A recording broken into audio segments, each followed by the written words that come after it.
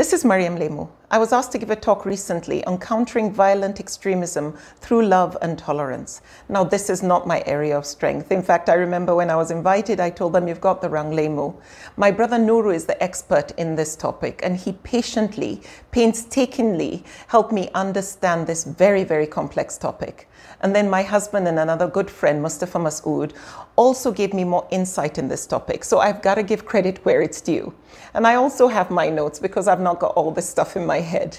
So first, I'm not an expert in this topic, neither am I a scholar. I'm actually a student. So with all humility, permit me to share the little I have learned from a layman's perspective.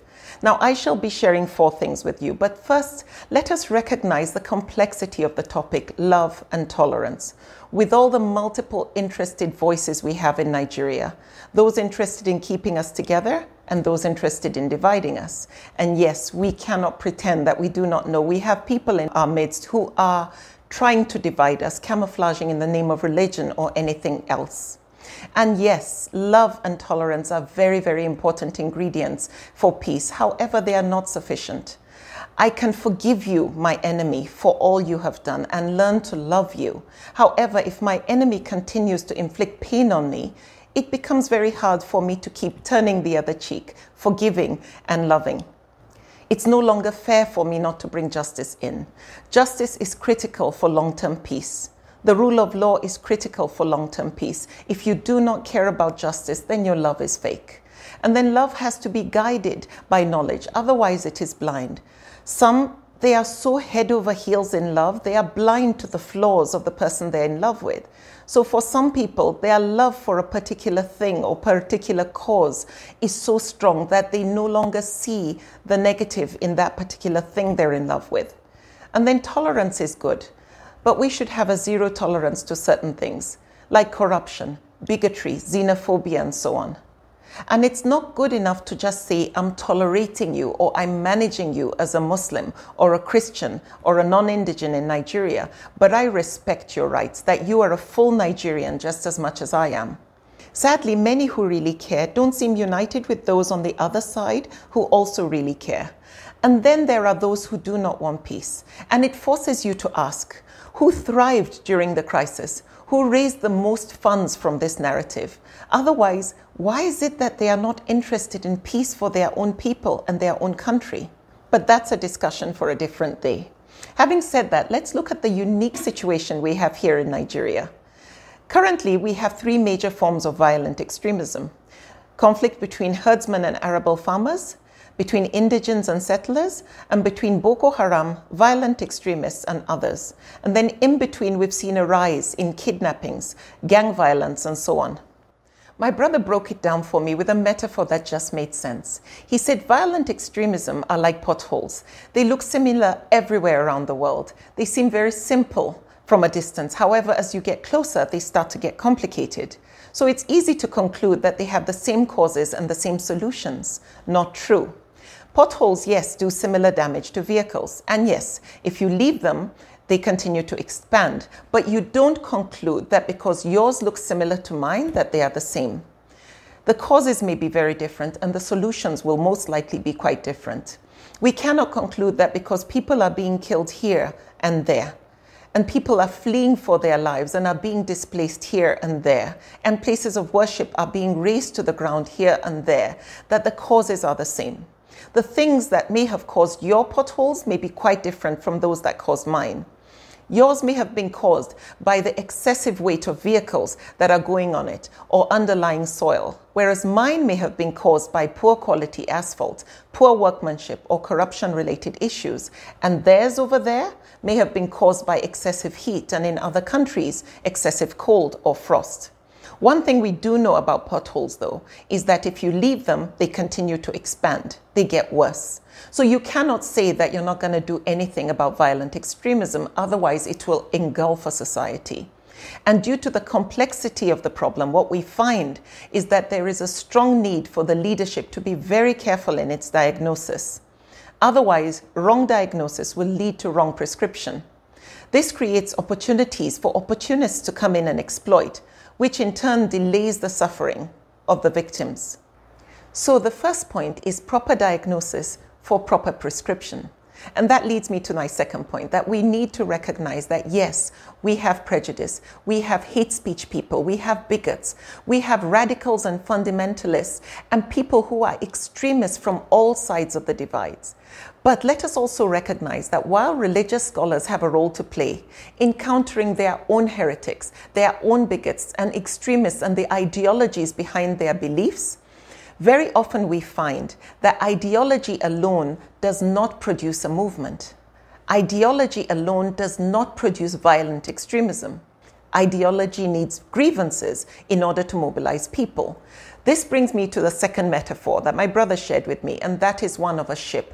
That society is like a ship with the upper deck and the lower deck. And those in the upper deck are the leadership and the elite in society, and those in the lower deck are the common folks and the masses.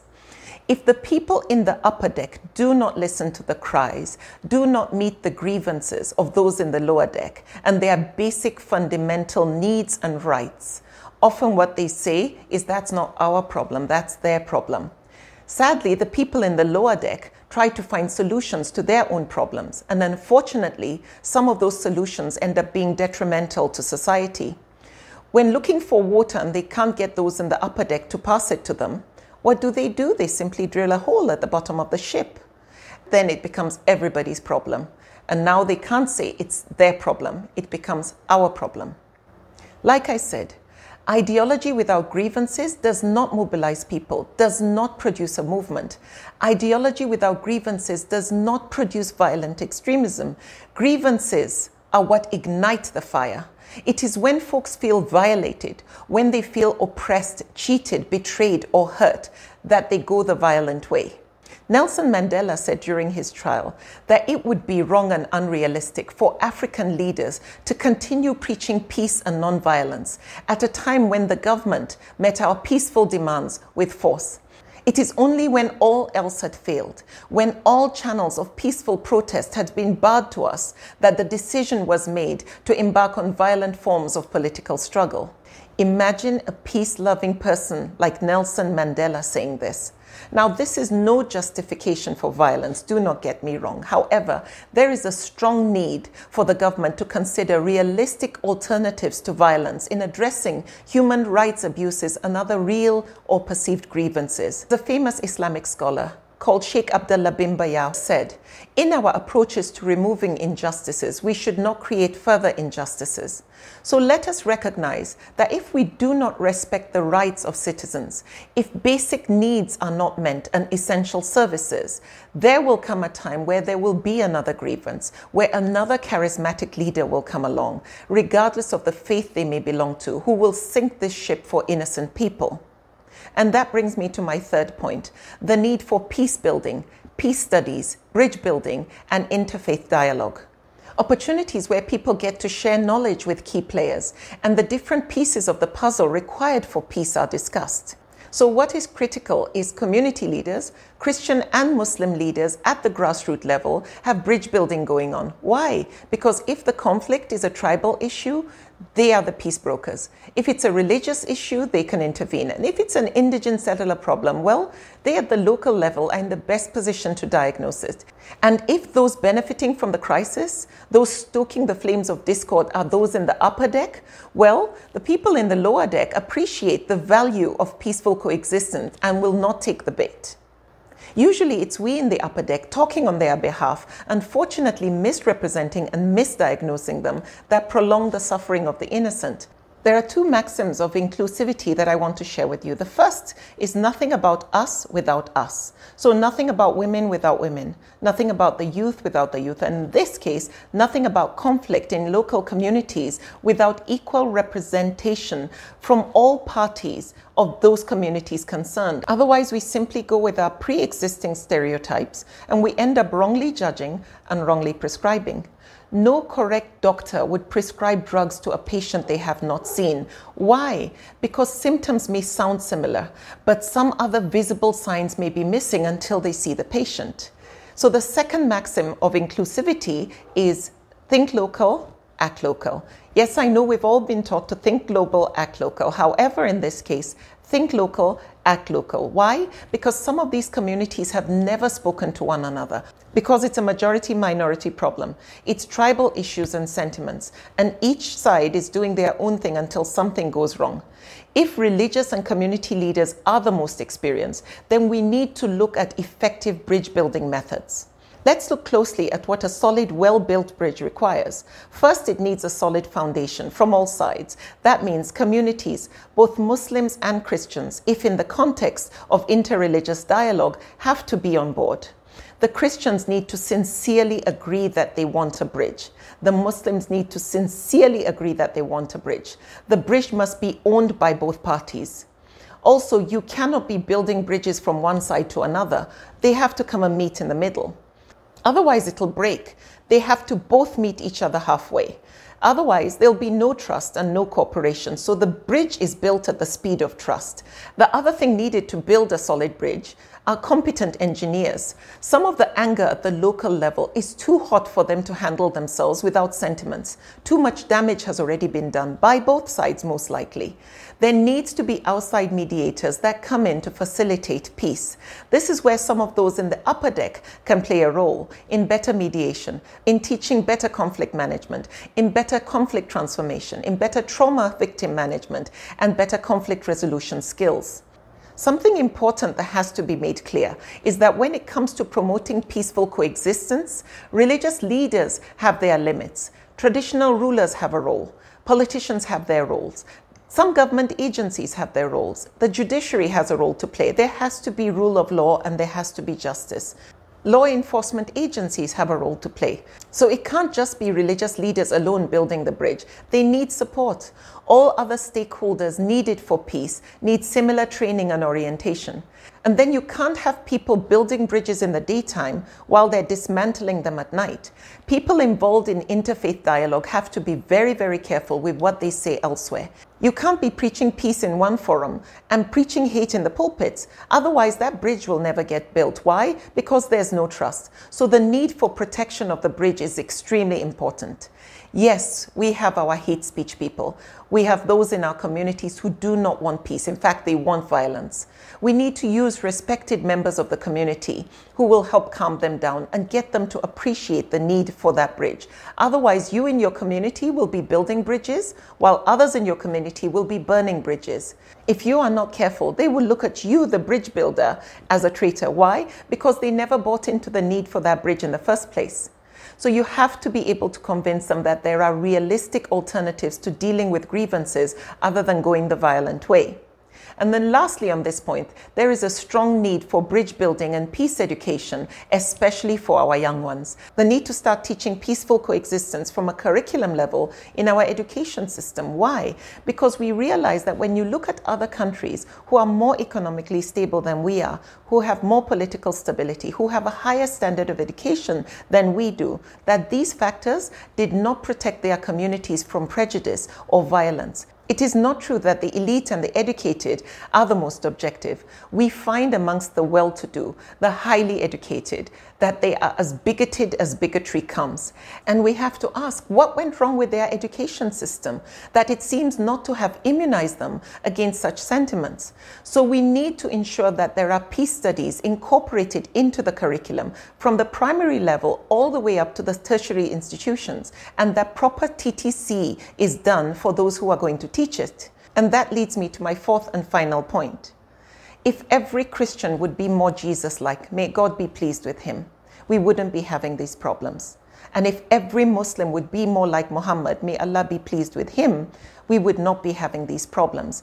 And so the need to look at our religious instructions. How much peace from a religious perspective are we teaching our younger ones from home, in our neighborhoods, communities, and in school? As a mother and a wife in Africa, permit me to use a metaphor of cooking. If from a very young age I teach my son the art of cooking, I teach him what spices go with what, and one day I tell him years later that there's a new dish I want to teach him. So I tell him chop the onions, he does, fry them. And then I say add the pepper and the tomato, no problem. Add the ice cream, he says what, ice cream? And then I was like, oh no, never mind. Add the curry, he does. Then I say add coffee. At this time, he's going to question my cooking abilities and wonder if mama really knows how to cook. Now, one thing my son knows for sure is that as nice as ice cream may be by itself and as delicious as a cup of coffee may be, it does not go with that dish. However, if from a young age I teach my son how to cook, and this time around I tell him add the onions, add the tomatoes, add the coffee, and he questions me, the coffee, and I say, yes, add it. And you know, as an African mom, that's how I would speak. And he adds it. Later on, I tell him, add a spoon of Fanta, and he does. The moment my son starts to accept things in an unquestioning way, later on when I tell him, add the sand, add the pebbles, he will do it without questioning me, sadly, because he's become a blind follower. So let me put it this way. If I keep teaching my son love, justice, forgiveness, love, justice, forgiveness, the moment somebody tries to say to him cruelty, vengeance, hatred, killing, he knows very well that there is something wrong with that. Many of our young people these days are being taught to hate from a very young age, instead of messages of peace from our faith. We confuse them with messages of violence, battles, messages of war. Now, I'm not saying remove these from the pages of history, please don't get me wrong, but we need to keep them in context and emphasize the peaceful part of our religions. For example, many from the young generation do not know that all the battles fought during the time of the Prophet were defensive battles. It is when our kids have been immunized with values and principles of peaceful coexistence, justice, that when a half-baked scholar, preacher, teacher, politician, or group with extremist ideologies come along preaching hate, that they are able to detect that this is not my religion, however, neither is it theirs. And they are courageous enough to question or challenge them, but most importantly, they will not fall prey. What we need is intellectual vaccination and spiritual immunization, so that the innocent can differentiate between humane and destructive interpretations of the religion. It is in good, caring Christians and good, caring Muslims that the scales may be tipped from the direction it's heading today, where Muslims who do not care and Christians who do not care, who agitate each other and drill a hole in our ship, and then we all suffer by just keeping quiet or doing nothing. There's a beautiful quote by Edmund Burke where he said, "All that is required for the triumph of evil is for good men to remain silent." The suggestion is, can we, in addition to the compulsory subjects our children have to take in school, add peace building from a religious perspective into the curriculum as well? I'm making this suggestion because I've seen this done successfully. Now, we have a faith-based school, New Horizons College in Minna, and we've run this school for 25 years. But our learners do not graduate without going through our TTC program in interfaith dialogue, comparative religion, conflict resolution, misconceptions about Islam, and immunizing them against atheism and radicalization. It is a TTC course because it is our hope that when they go out there, they not only go immunized, but they will change any narrative that goes contrary to the true teachings of the faith. So back to my point. Can we start deliberately teaching peace building from a religious perspective in the curriculum as well as at home?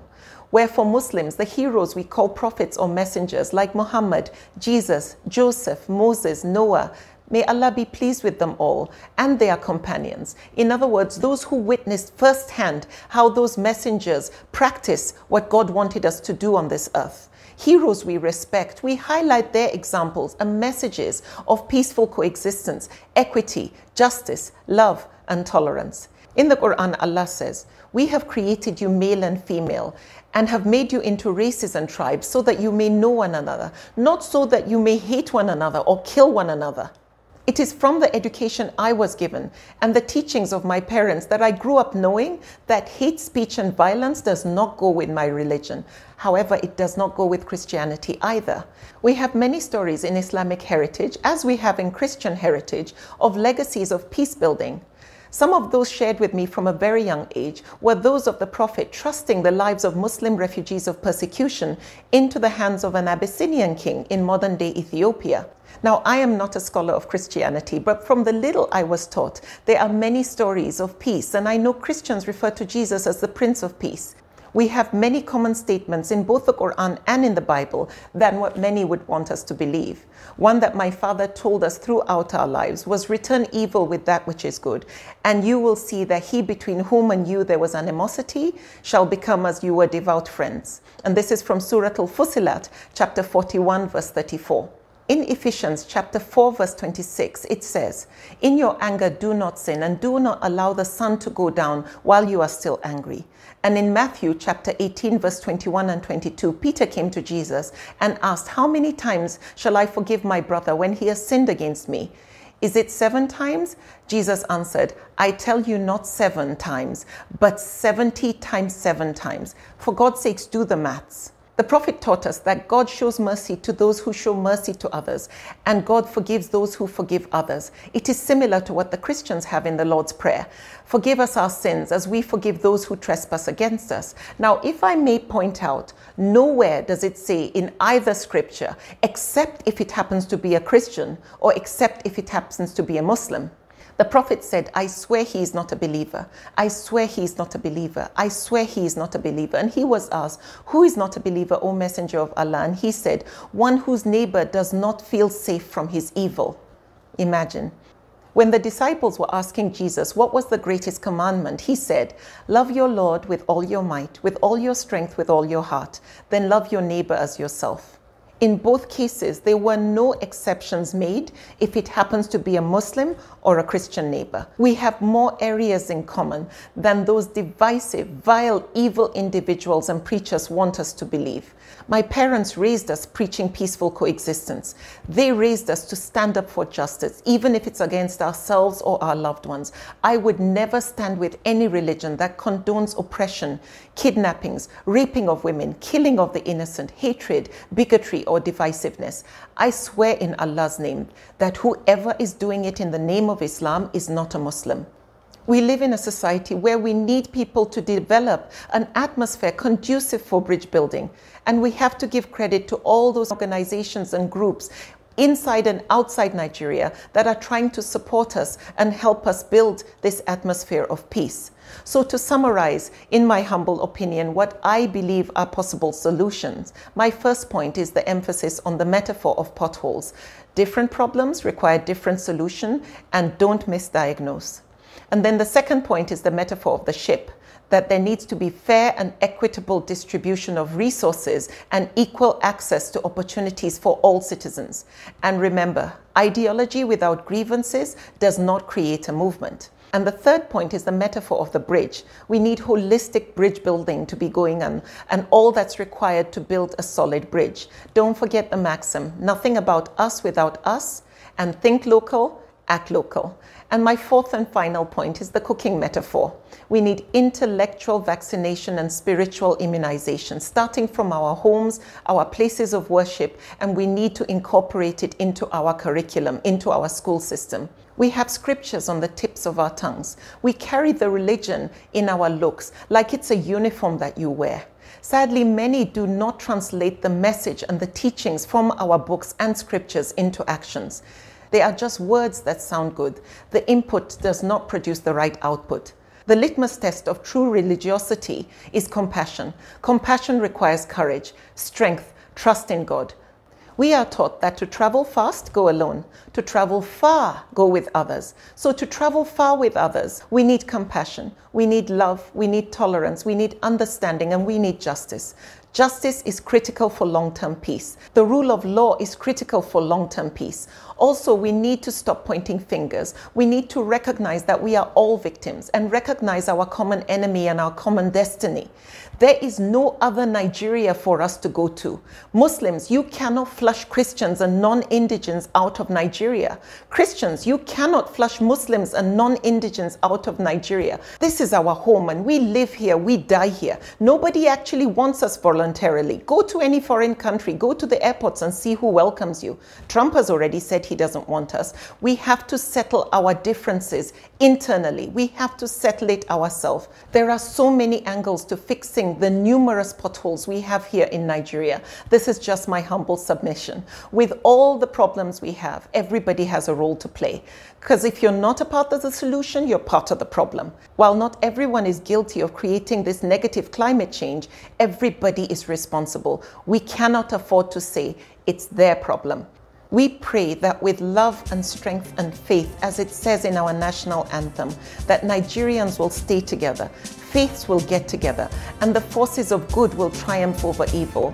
And I pray that God continues to give us the courage to defend our unity and uphold our honor and glory. So help us, God.